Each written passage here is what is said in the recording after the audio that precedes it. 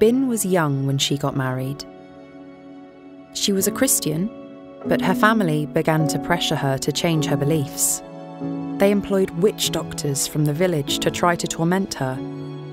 Soon, her family began to break down.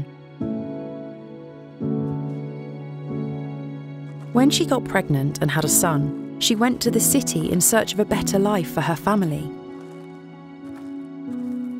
They worked hard trying to build a new life for themselves, but it wasn't enough. One day, Bin came home from work and knew it was over. Her husband had left her 8-month-old son abandoned and alone in the apartment. He had taken all of his things and moved out without a word.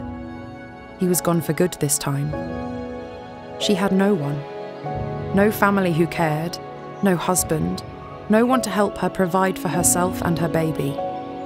She had lost all hope and reason to live. She sat down and wrote a note to her son. Then she began to fashion a rope for herself.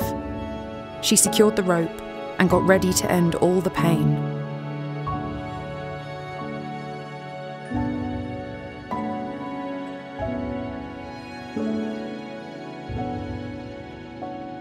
It was then that the phone rang.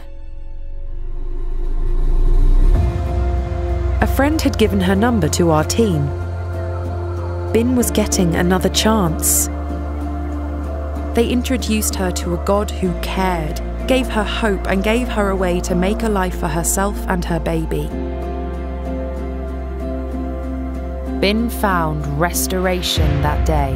Her journey of healing, hope and wholeness is just one of many. Lives are being transformed and made whole through SOZOLIFE.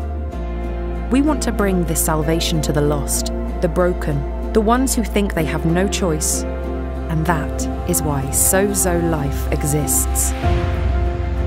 We are seeing unreached tribes come to faith in Jesus.